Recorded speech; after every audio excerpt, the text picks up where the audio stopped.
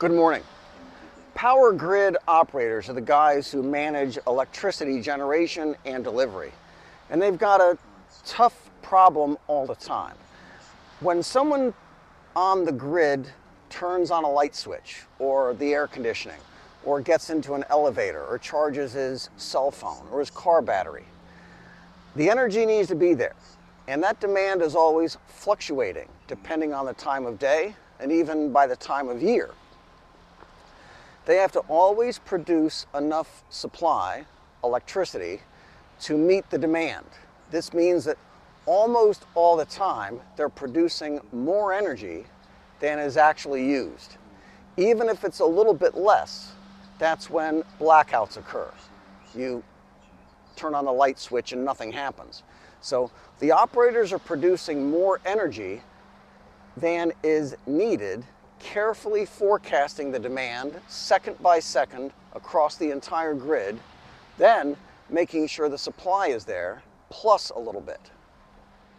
One solution to all these headaches for them is better batteries, really big batteries that can store power and then provide power in the case of a shortfall anywhere across the grid.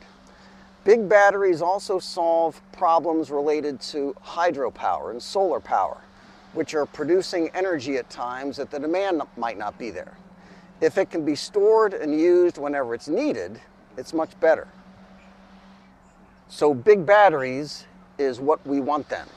Scientists in China have developed a new technology for a grid-level battery that surprisingly uses water, which is capable of extreme levels of energy density.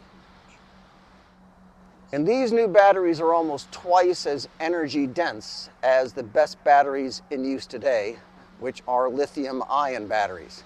And because water is used as the solvent for the electrolytes, they're safer and less prone to fire. We've all seen videos of what can go wrong with high-density lithium-ion batteries. They can burn very quickly, explosively even. But these new batteries use water instead of organics as electrolytes. Now, the articles that refer to and explain this new technology usually mention how these batteries can revolutionize electric vehicles. It's in both of these headlines here. But that was not the focus of the research. The objective is to build batteries that can store energy at grid level. Think here of small cities instead of electric cars. And for the grid operators and for the power plant operators, this is what they're building the new technology for.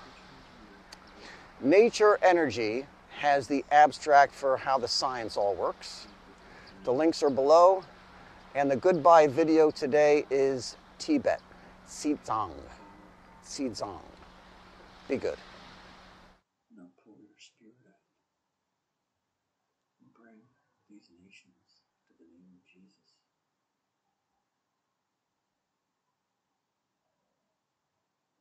Father, give me your Holy Spirit. Fill me with your Spirit. Give me a spirit of wisdom so that I know your will for my life. Give me a spirit of gentleness